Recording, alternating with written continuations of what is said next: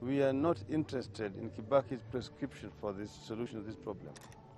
We want to have a durable solution that is acceptable to the majority of the people of this country. So he does not have to offer, because he's not the winner of the elections. We need a healing process. We need a reconciliation.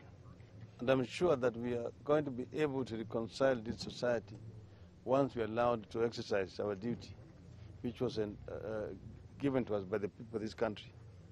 We will begin immediately the process of healing through what is called truth, justice, and reconciliation. Yeah.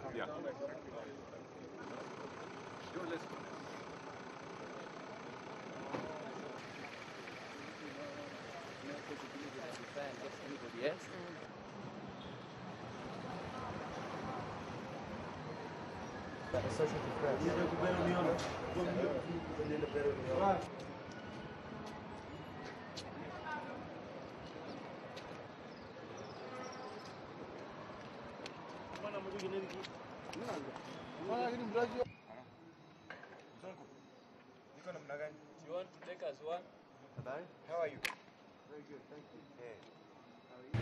That is the only thing. It is only unless these people come together, they unite, and then resolve this problem. There's nothing else.